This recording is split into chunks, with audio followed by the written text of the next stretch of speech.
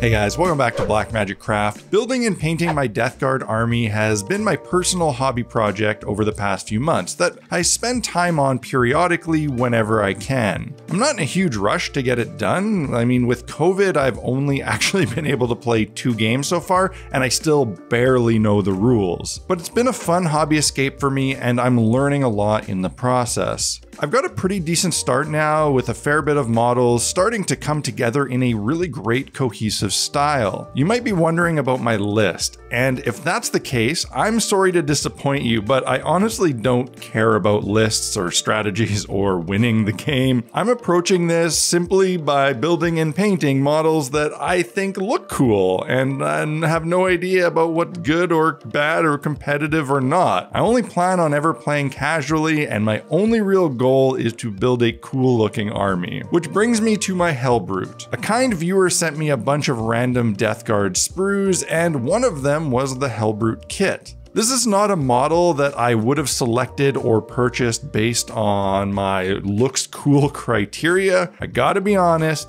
I think the kit looks mega derpy, and I really don't like it very much. But it has some really great elements and bits, and I wouldn't feel right letting it go to waste, so I decided to dive in and do a heavy conversion to make it into something that I think looks rad. And I'd like to share with you a few things that I learned along the way. This kit has a fair bit of pieces and options for what isn't really that large of a model. While I don't think it's a good idea to try and completely plan out a conversion before you start, I did find it useful to take some time looking at all the pieces and getting a good feel for how they go together. This let me see what parts I liked and what parts I didn't. More importantly, it let me figure out what aspects of the overall model I liked and didn't like and how they related to each other. In this case, it was pretty clear that it was the lower half and the stumpy little silly looking legs that I hated the most. I had this fat ogre type mini, and it made me think that this Helbrute would much better fit within my army if I was able to somehow use the lower section of this ogre to replace the ridiculous stumpy robot legs. At this point, I've put together a decent amount of GW models, but I think I've been spoiled so far and only put together models that go together really easily. This kit taught me that this isn't the case for every model. I don't know where this one lands on the scale of build difficulty, but it was certainly far more tedious to assemble than any of the other ones I've done previously. It seemed like every part was made up of several different pieces that didn't naturally fit together in the perfect position. It took a lot more care and attention to get the pieces sitting properly during the gluing, just to avoid them not lining up with other parts in the following steps. While I knew I was going to be bashing the hell out of this thing, I still wanted to ensure the sub-assemblies that I was going to keep were put together properly. Finding a way to merge 2 totally unrelated bits can be difficult. More so when you have to cut up one of the pieces to get at the portions you want to use. This is where some planning and some visualization is important. If you're gonna cut up a model to steal some of its parts, you might only get one shot at doing it. So it's worth taking the time to visualize your cuts to effectively plan them out. The model I wanted to steal from was cast in resin. This meant it was very difficult to cut. And not only difficult, but fairly dangerous. You need to use a rotary tool if you plan on making the cuts in any reasonable amount of time, but this creates a big mess of harmful dust, and you don't want to be breathing that stuff in. It's important to take precautions. Mask, glasses, and dust extraction. I use a shop vac right by where I'm cutting to remove the majority of dust before it gets into the air, but I also have an intake connected to my shop's extraction fan to remove anything else floating around. The point I'm trying to make though is resin sucks to cut up and work with, and it wouldn't be my first choice if I had multiple options. If you plan on building up areas with any sort of sculpting medium like epoxy putty, it's important to give yourself a good head start with a solid armature. In my case, I ended up deciding that the only parts of the lower part of the ogre model that I wanted to use were the feet. And I needed a way to go from those little resin feet into the plastic robot legs of the Helbrute kit. I drilled and pinned the 2 feet with toothpicks. This would give something for the epoxy putty to attach to. And while I knew that I'd want to sculpt the finishing layers with Milliput, I knew that Milliput takes several hours to cure and harden. I found that building up a rough shape with fast setting epoxy putty that cures in minutes is a great way to move forward quickly with less risk of screwing up your sculpt while handling it. Another part that I wanted to use from the ogre was the face, as the tiny little face on the model just looked silly to me.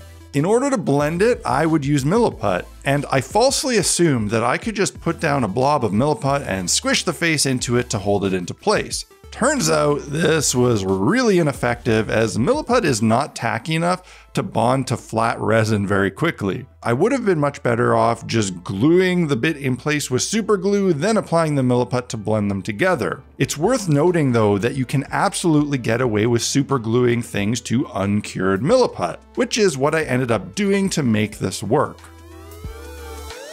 Let's take a quick minute to check out this week's sponsor.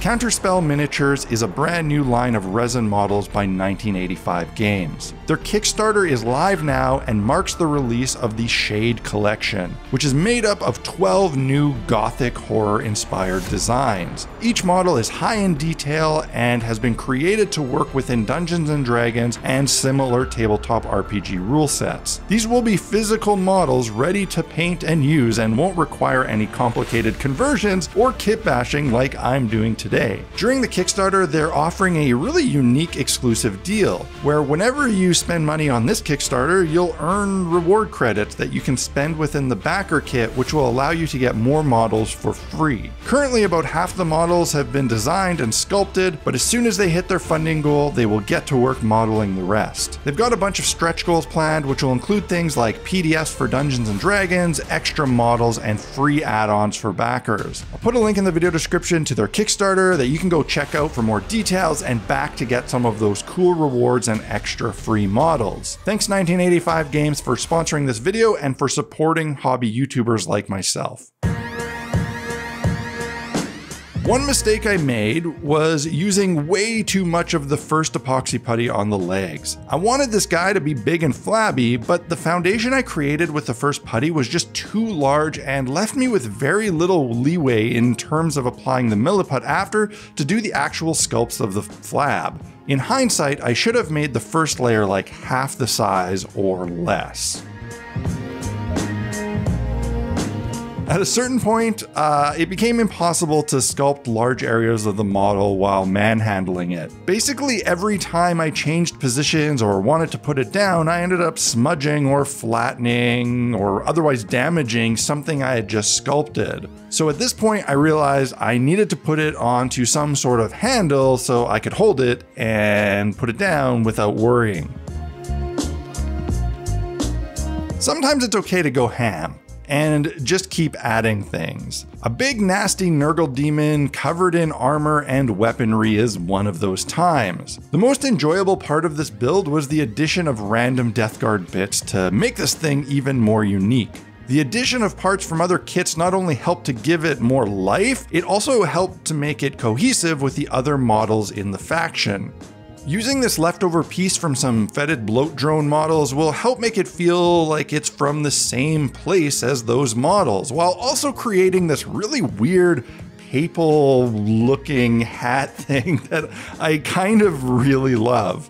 Repurposing some armor plates from the kit to make a helmet and a bever, is that how you say it? I don't know, the chin neck armor plate piece.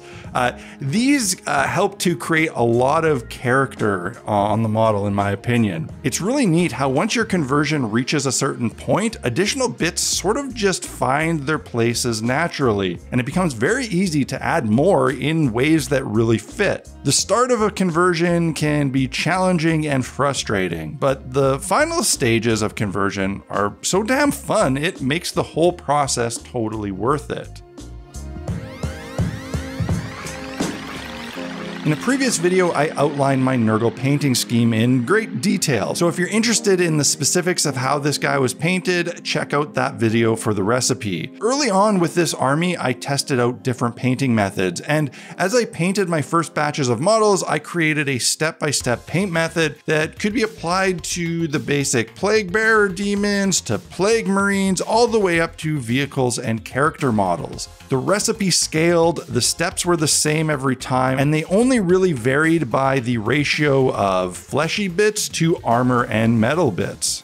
Having this painting scheme well defined ahead of time means that when I go to paint a model, there's no decision paralysis or procrastination because of it. I can just jump right in and do the steps. This not only means that I can force myself to get going on the task more easily, it also means that the whole process is faster. I was able to do this entire paint job for this fairly large model in just a couple hours, and I didn't have any stress doing it. With each model or unit that I paint for my army, I follow the same basic painting scheme and then allow myself some freedom to mix up things in the final stages with washes and weathering and effects. This allows each model in the army to be slightly different while still feeling like it belongs to the same overall theme.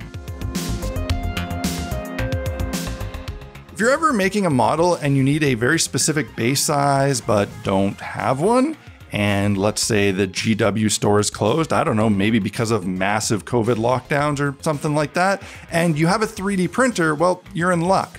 Thankfully, there are many great sculptors providing cool looking bases sized for various games that you can print at home. I was in a pinch and I needed a 60mm base, and I found this great looking one that I bought on My Mini Factory. It perfectly suits this model. I'll put a link in the video description if you want to get some of these for yourself.